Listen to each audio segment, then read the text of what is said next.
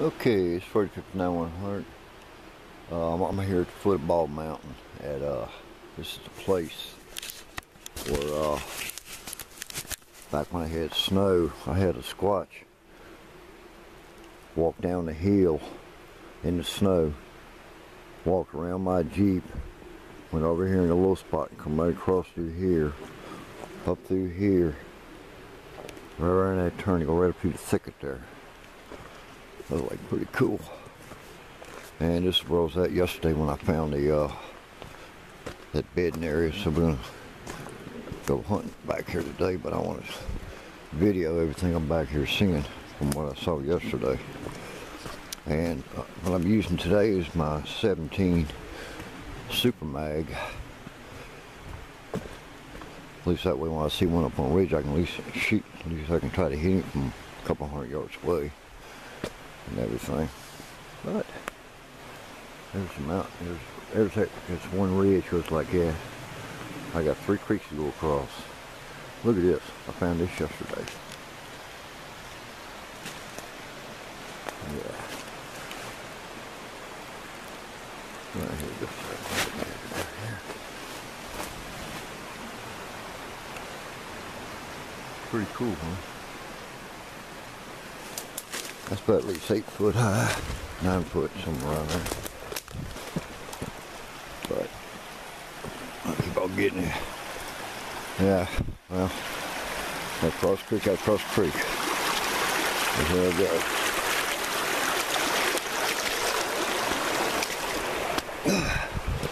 That's pretty cool. But apparently I'm lucky because I'm the only one that's been up in here yesterday and today because I ain't seen no other tracks. But it's one thing I did find yesterday when I was going in. I checked on the way out. I found a footsie print. Right here. You can see toes right there. Down through here, around. Down through here's a female. Up through here. There's one. Let's see. 1, 2, 1. Anyway, there's toes right there. Looks like. Just look right here. Toe, and the rest of them through here. Got the ball right here. Comes down. It's a female. It's got a narrow heel. But that's been there for, oh God, you can tell it's been there for a little bit. You really can't tell.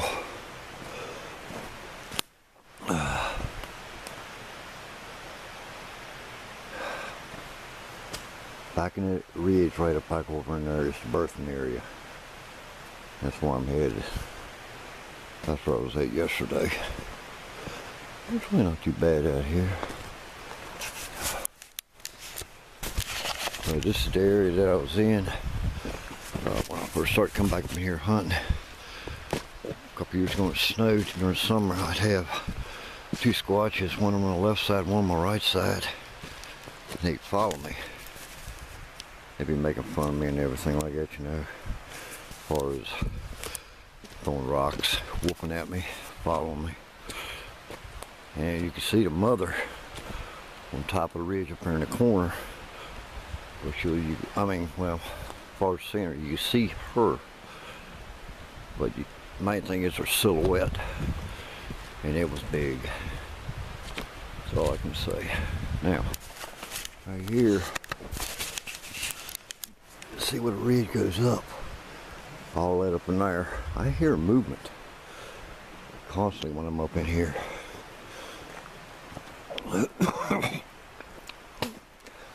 You know, but it's pretty cool up in here. There's rock piles up in there, they get set up there. I've seen silhouettes up in there, zoomed in on them, you could see them, but basically the silhouettes up behind laurel brush and stuff and everything. But what I'm trying to find out now is that bedding area I found. Went in there yesterday and it stunk. So when I go back in there, I'm gonna be turkey hunting, but doing my calls and stuff. But when I get back in here, and see if that area stinks anymore. Because I mean, it was the same smell I got from the squatches in May 10th a couple years ago.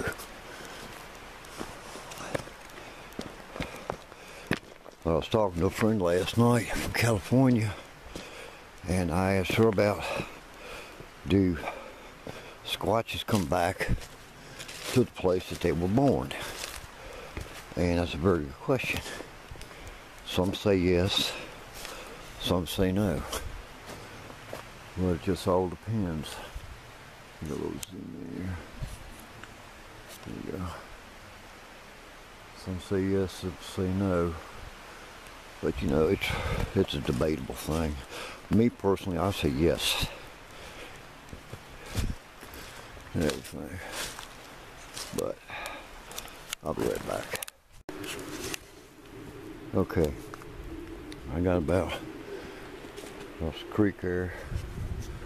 There's a ridge right there. It goes way up there. But I want you to look at this. This tree right here. That right there. Come down through here. Was uprooted. And this right here. Tree was pushed over onto it after it got pushed down.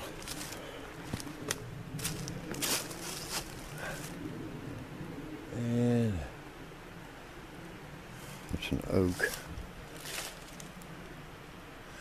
But if you can tell, the tree's been uprooted and laid over, and this was laid on top of it. You know, you just start seeing stuff like that. And look at this right here. Look at this right here.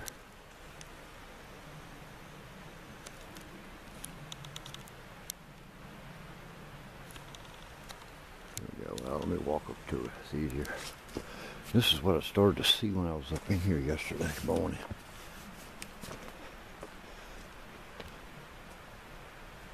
Yeah. Now look at that. Let me zoom in a little bit. As you can tell, they were twisted this way, from right to left. As you can see, the one on the far side, you can see the one on the far side right there has been twisted this way, back toward me. And this is the same way. You guys see how that is? Yeah. That's cool, huh? And I'm like, wow, man. So they got some strength, but this is just the beginning of what I've been seeing. You know?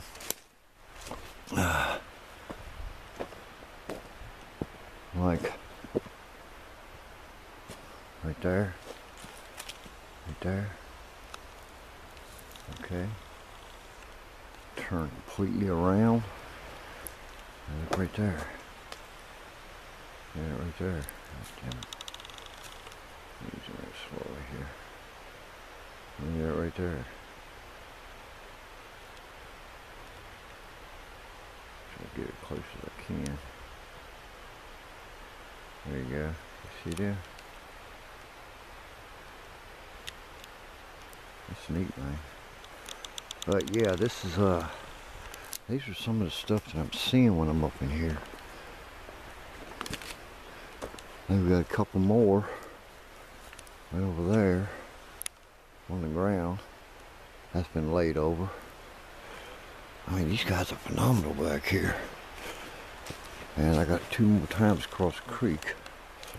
So, and right now I haven't seen any turkey scratches. Except for right here. Because what they're doing, they normally go from that side to this side over here. But I'm on the mountain, so that means you got to come up that ridge and down the ridge, cross the creek and come on this way and up that way. We'll see. I ain't using no turkey calls yet. So there's some pretty interesting stuff here. But I try to tell people that if you can understand and read their signs that they're leaving behind, that will teach you everything you need to know. People think just because you see a bunch of structures doesn't mean anything. Well, if you learn to read stuff, you'll start understanding them. Like this right here. Like it right there. It's a tree right there, bowed over. But here's the fun part. This bottom tree here is rotten. It fell. It was pushed. When that tree right here, the oak, was laid over, it hit that tree right there and bowed it over. That's the kind of stuff I'm talking about. You know, but I mean, there's so much stuff back here that they do. You just got to learn to read them. I mean, it's phenomenal.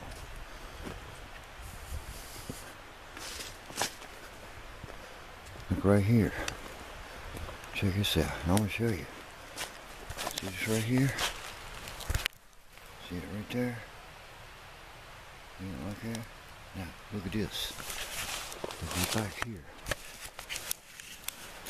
Let me zoom in on. Where's it at? Right there. Look at it right there. Here, let me walk over to it. See, that'll be even better. Like I say, you got this break right here. See how it was twisted? It was twisted outward and laid over, and that piece right there was laid on top of it. Okay? We come back here, you can see the tracks. You can see the tracks that they're walking. That's people don't really gotta look and learn. Let them teach you. Look at this here. This tree, it still got buds on it. I just held a rock throwed. And look at this.